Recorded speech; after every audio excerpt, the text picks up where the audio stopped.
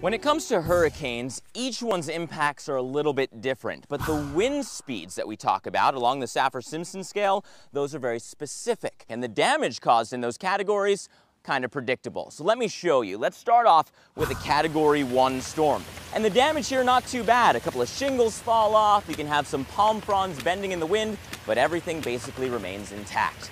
Category 2, that's where you really start to feel it. Look at the windows of the house. They can be hit from debris from the outside and already start breaking in a Category 2. Your trees are significantly bent over in the wind, and the siding of the house itself can break, flapping there in the wind, adding to those eerie noises inside. Category 3. I've heard only a Category 3, but it's not only anything except really bad news.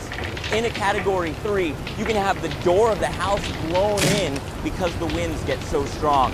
You can have the roof of the house start to flap up and down in the wind because it can lift off those weak points, and a lot of those trees start to fall.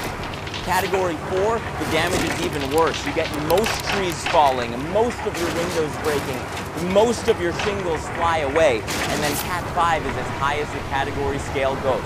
By Cat 5, no shingles remain anywhere nearby. The holes in the roof get so big that the walls of the house start to fall because they're not attached to anything anymore. There won't be any trees up in the neighborhood.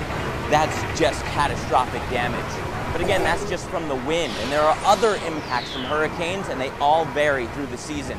So stick with the Weather Channel to keep you safe when the tropics head towards your neck of the woods.